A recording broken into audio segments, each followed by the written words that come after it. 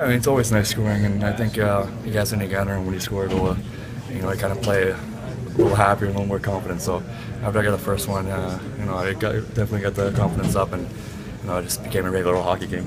It's always nice winning, and I think top to bottom, everybody in this room played well, both goalies, all four lines, and all 60. So I mean, that's the best you can ask for right now. We want to put on the Red Wings jersey and play an NHL preseason.